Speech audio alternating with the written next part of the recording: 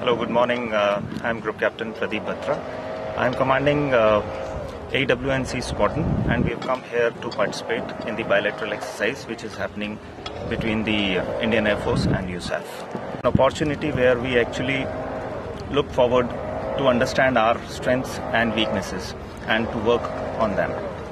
AEW&C, that is Airborne Early Warning and Control System, is an indigenously developed and recently inducted into the IAF. We have been participating in various exercises and have been contributing well into the missions.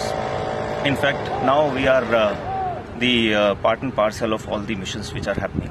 Yes, this is the first international exercise in which we are participating, and we look forward to learn and support enough to both the forces which are engaging in combat.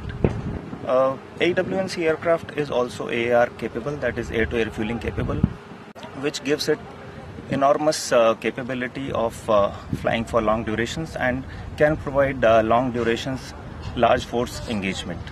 So we look forward for a healthy interaction between the forces, and I would like to say that with the state-of-the-art system in the aircraft and the motivated mission crew on board,